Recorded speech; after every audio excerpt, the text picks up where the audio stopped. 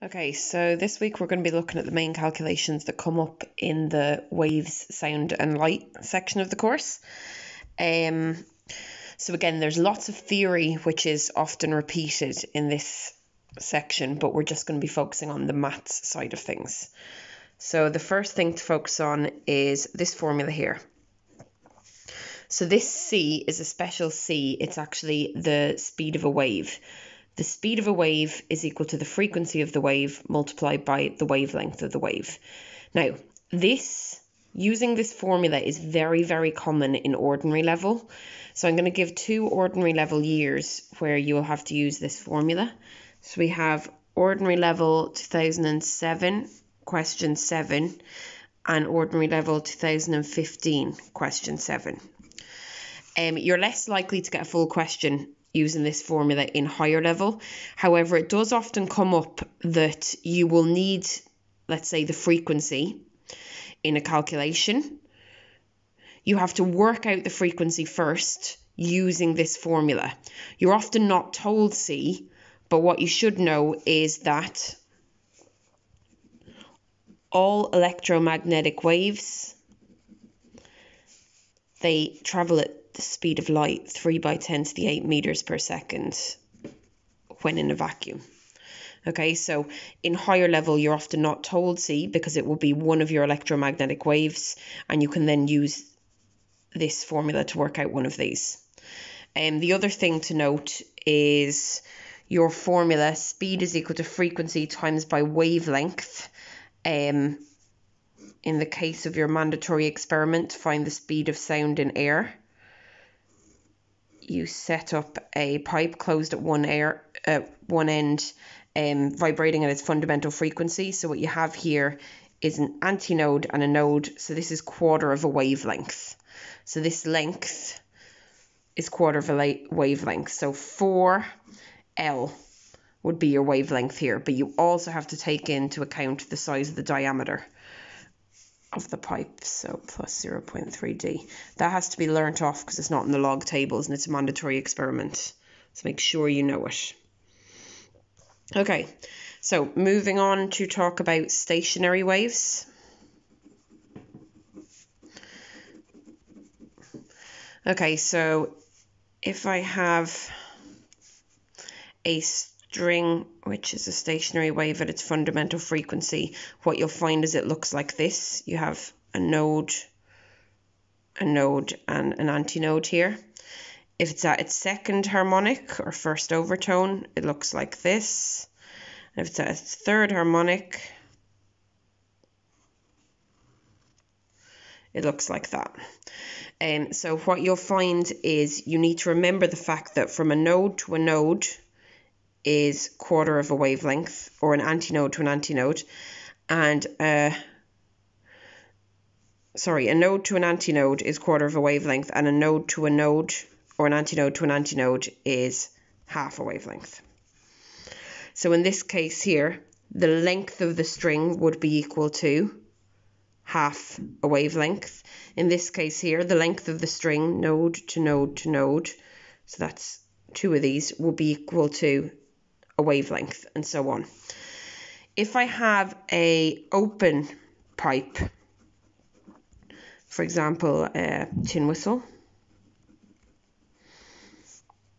it's open at both ends. What you'll find is if it's open at both ends, there'll be an antinode at each end. So if it's at its fundamental frequency, you basically just draw an X. If it is at its second harmonic, you draw two X's. If it's at its third harmonic, you draw three X's. Okay, and this represents an antinode, node, antinode. So again here, if we have a look here, that's antinode to antinode, so that's half a wavelength. Here we've got antinode to antinode to antinode, so it's a full wavelength, and so on. So for each of these, the first thing you have to do is find out what the wavelength is. You'll be told the length of the pipe, and based on what harmonic it's present in, you can find out the wavelength. Then you normally, in these calculations, will have to use speed is equal to frequency times wavelength. If it's a closed pipe,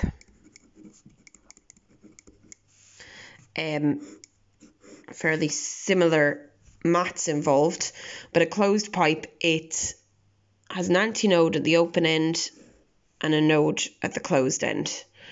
So with drawing these, what you tend to draw is V's. So what we have here is 1V.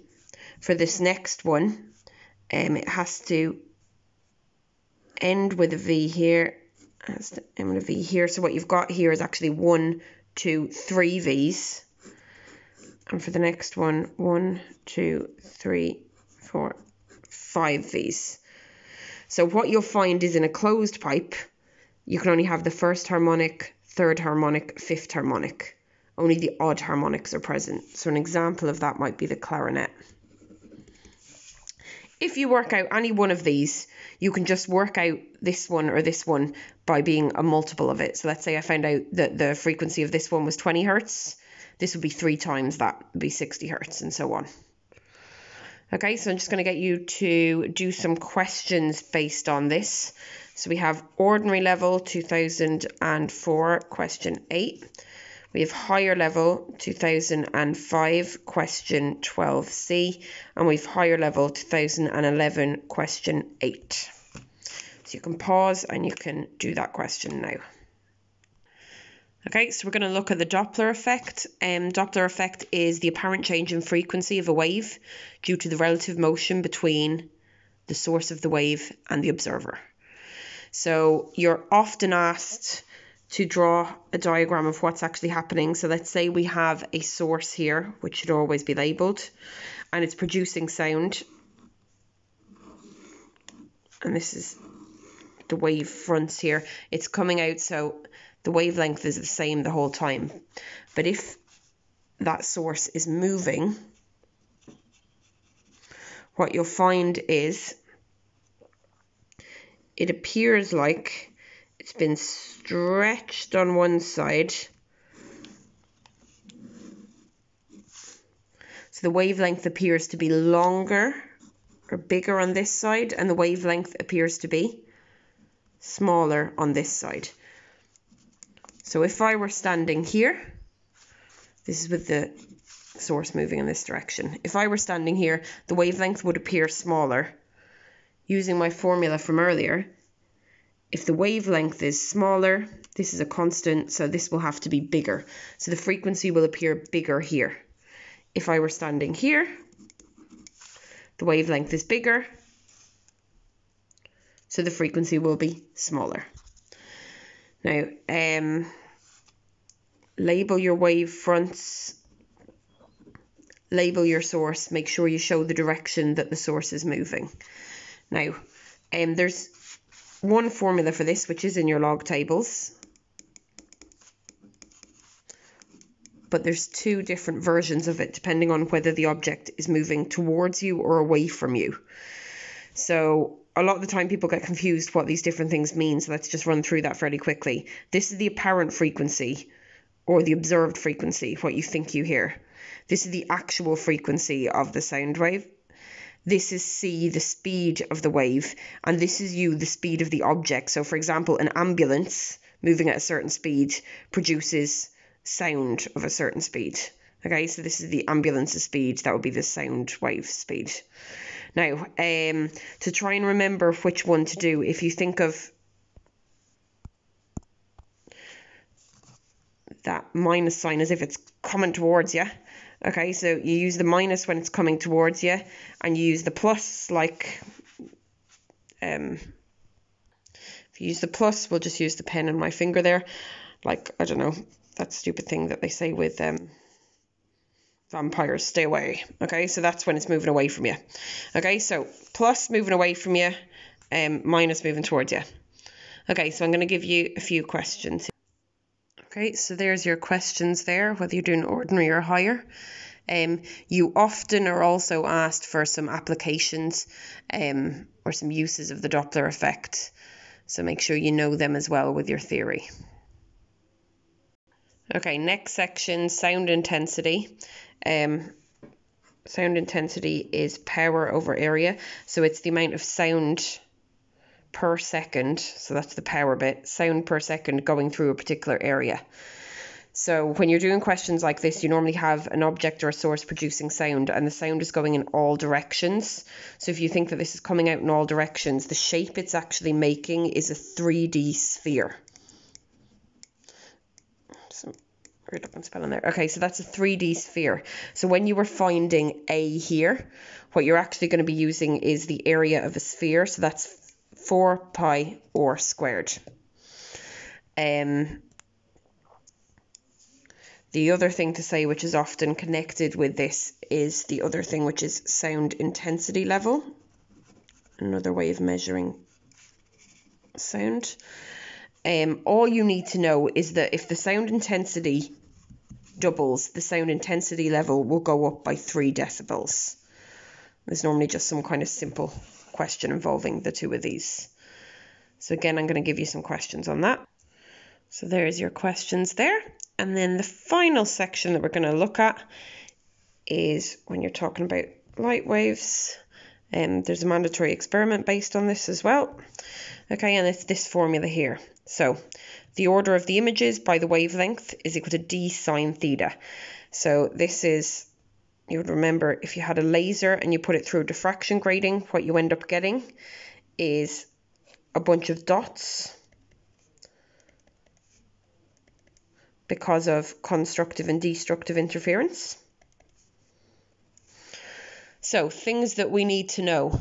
To find out D actually means the millimeters or the slit width on your diffraction grating. So you're normally told that you have, let's say, 300 lines per millimeter. To find out D, you want to find out how many millimeters in one line. So it's D is 1 over the number of lines or slits per millimeter. That would give you your answer in millimeters, and then to change it to meters, obviously just your normal procedure, multiplying by 10 to the minus 3. Okay, so some general kind of things to mention here that can be a little bit tricky. Often when they tell you the angle, they will tell you the angle between, let's say, the first order images. So the angle between the n is equal to 1s, you obviously have to divide that angle by 2 for using this formula here. Okay, so often you're told the angle between two orders. To find out just the angle here, you just divide it by 2.